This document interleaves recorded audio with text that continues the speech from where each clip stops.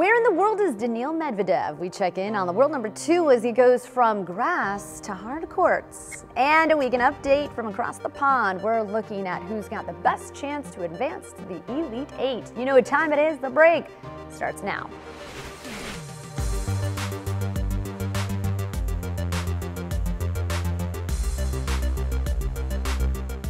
Hey guys, what's up? Erin Coscarelli here. Now, with the ban on Russian and Belarusian players at Wimbledon this year, we've been deprived of seeing Daniil Medvedev charm the crowd. And you guys being against me, you gave me so much energy to win. Thank you. Play elegant tennis. I don't want to play here on this circuit. And most importantly, share his breakfast plans. I try to always have some eggs. We have avocado 13, 2 poached eggs. So I decided to see what Daniil has been getting into lately, and it turns out he's been spending more time on grass than I originally thought. He posted these golfing photos last week with former soccer pro Bastian Schweinsteiger. Bastian, of course, the husband of former world number 1 Ana Ivanovic, who does also enjoy a round of golf on occasion. It was this clip, however, that caught my eye. Daniil showing off some of his soccer skills as he prepares for the summer hardcourt season. Well, it is known that Daniil is a big soccer fan. He told the press he's a dedicated supporter of Bayern Munich, which also happens to be Bastian's former team. So, of course, we're all looking forward to seeing those footwork skills on the hard courts.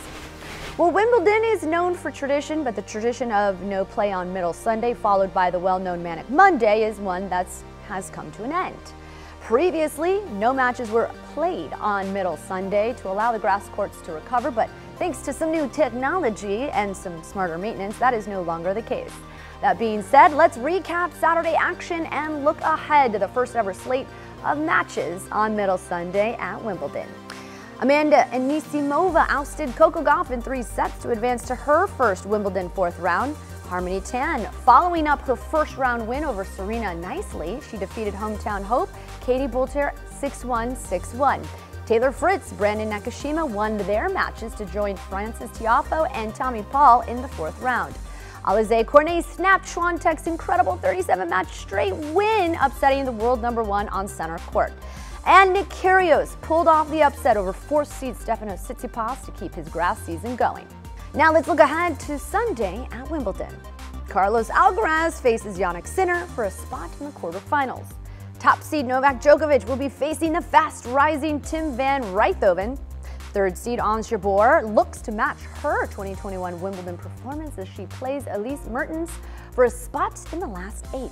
Venus Williams and Jamie Murray will take the court against all-British team of Alicia Barnett and Johnny O'Mara. And of course, my match to watch is Heather Watson against Jula Niemeyer. Heather, of course, enjoying her first ever showing in the 2nd week of the major, doing it in front of a home crowd, making it even more special. It'll be fun to see if she can keep this run going. Well, that'll do it for us today. Tennis Channel's coverage of Wimbledon beginning daily, 4:30 p.m. Eastern Time. We will see you tomorrow.